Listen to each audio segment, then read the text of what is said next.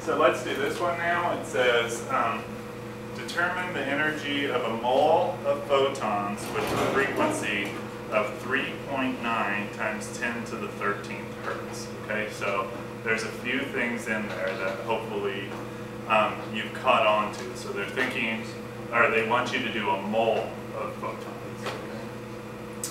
So for this equation, of course, you're going to have to remember the energy equation.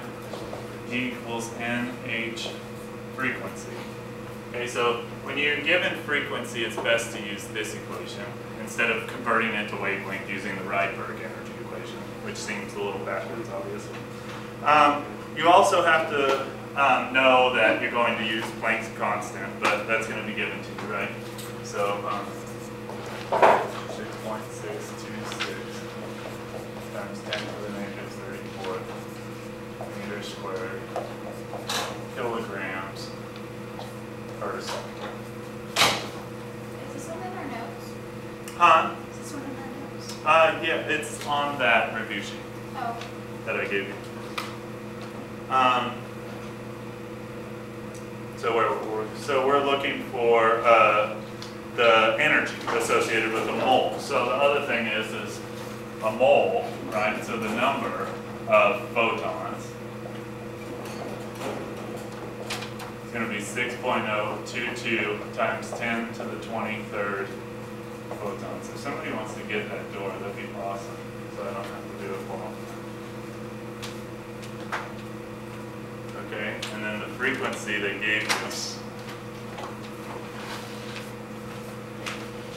3.9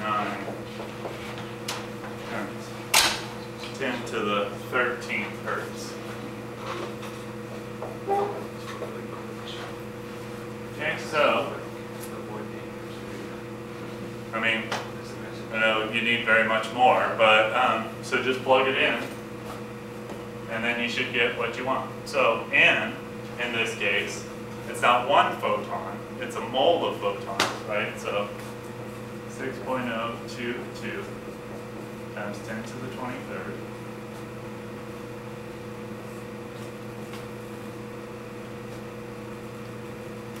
And if you want to think about it, it's photons per mole. In fact, let's write that out.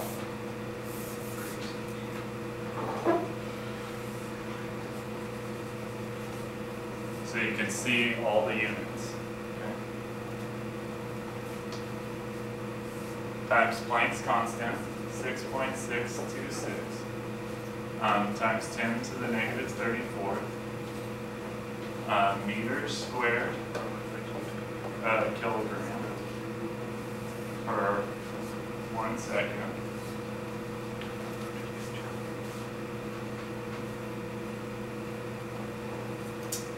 And then hertz, remember, that's another way of saying per second. For the constant, don't you have to have times seconds again?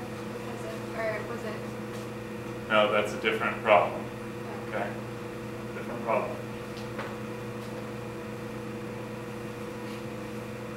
And again, if you thought that, once you canceled out your units, you figure it out. Okay? So do that first. Okay, so 3.9 times 10 to the 13th per second. Okay. So, are you going to cancel any of those units out? No, but hopefully you remember that 1 meter squared kilogram or second squared equals 1 joule. Okay. Guys, cool with that?